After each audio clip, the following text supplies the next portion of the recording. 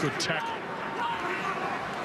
A little second man play down this left side, and this is good play from Japan.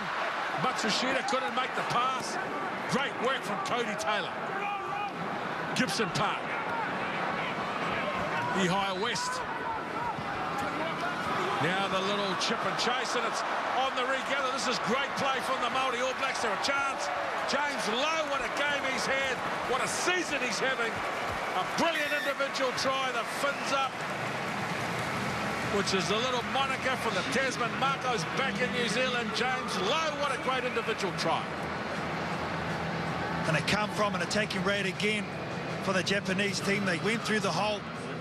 It was Matsushima who's been near the best for Japan in this game.